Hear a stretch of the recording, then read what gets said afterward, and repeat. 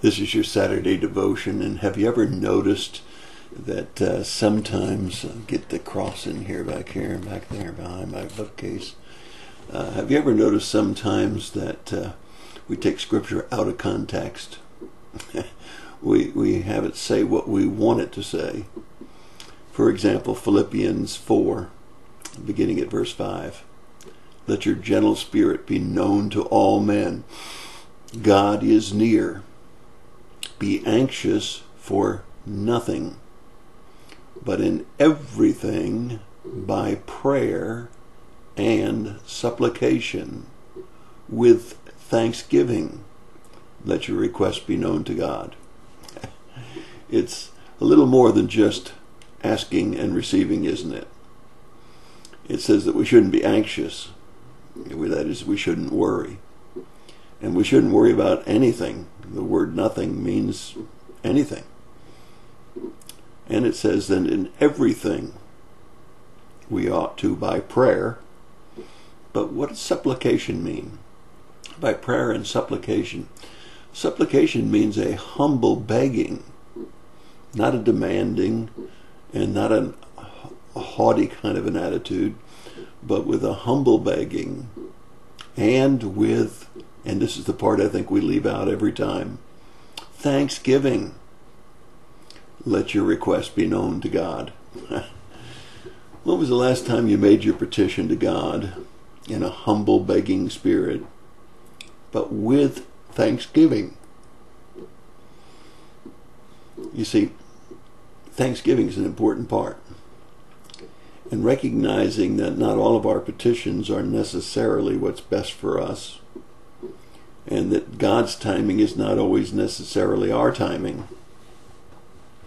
A few minutes ago, I just hung up with both the Toyota dealership and with the U.S. government's recall division. Last June, we were notified that we had airbags in our Sienna van that could explode and kill one of us. Not exactly what you want to hear. That was last June. And every couple of months I have called the local Toyota dealership to ask when they were going to put the new airbags in our car, or to adjust or do whatever they're going to do to the airbags.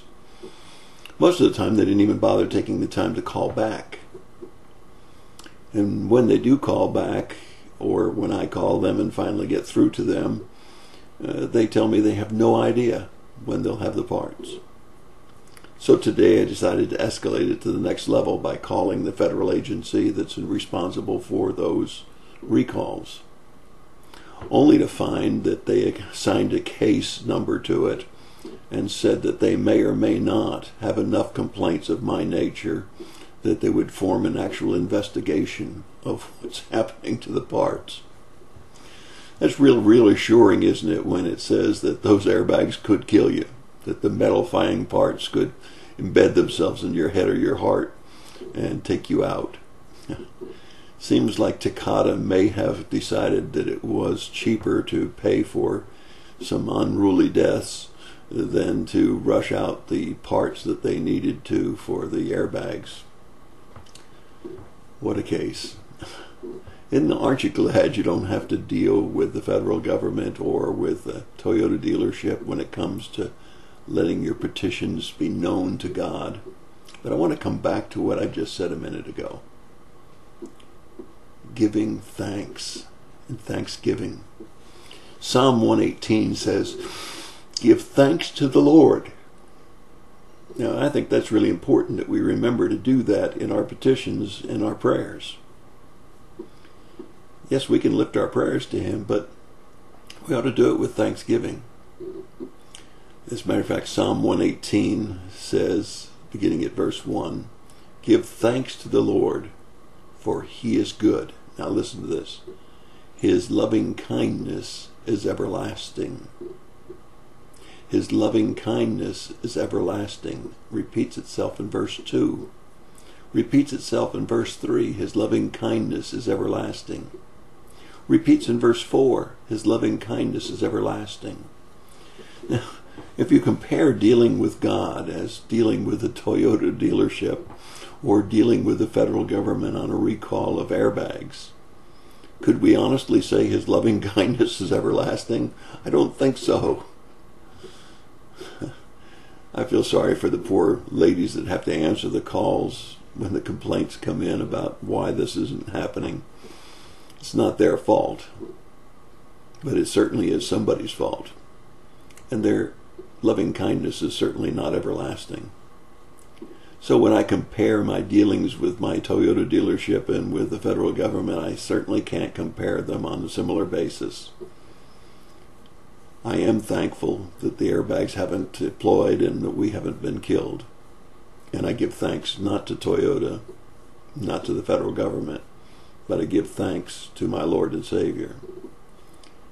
And when I make my petitions, I did it humbly and politely. But I got to admit with some exasperation, because it seems that they don't want to answer my question. It's not a yes, no, or wait. It's they don't know. With God, his loving kindness is everlasting, and he does know.